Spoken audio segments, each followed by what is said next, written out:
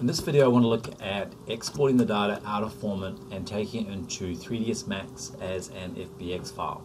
So what we have here is the FormIt model on the screen, and I'm just going to turn off the back faces. That's why the windows are looking red there. And what I'm going to do is I'm going to go to my drop down here and hit the export button, and I'm going to export locally, and I want to use the FBX file format. And this is one that's used for games and movies. It holds the geometry and the texture mapping, and with some applications it holds lighting and cameras, etc. So I'm not going to use any of the generate back faces or ASC2 settings. If you do want to look at that, there's a little question mark here to explain what that means. We're just going to use the FBX. If I just go down and use the latest one, we can then export. What I want to do also here is either do all objects or visible only. So there's a couple of controls that you can use. We'll just do all objects, and I can tidy this up in 3ds Max. So this is my 3ds Max folder here, and I'll just call this Max Import and correctly spell it right.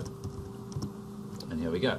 So that's the export, and this is 3ds Max, just using this standard startup screen here.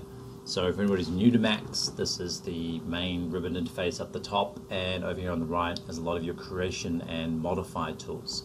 We'll come back to that a bit later. Over here on the left is kind of like your layers. This is where you can start to see all the geometry coming in and then set up in a sort of a tree hierarchy menu here. So over here we're going to import and just go to that recent location. So go up one, and it was the import, go open. And a little thing to note here, when you bring it in, you can choose automatic. My preference is to bring it in centimeters. The rest of them you don't need to worry about. And we'll just go OK. And now we have our FormIt model in 3ds Max. To orbit, you can hold down your Alt key and your middle mouse button, and we have some other orbiting tools down here as well. So that's simply how you bring it in. You can see this model here has held the textures. This one hasn't done it quite right, so you can make some adjustments, and I will show that when we get to the materials section of this tutorial.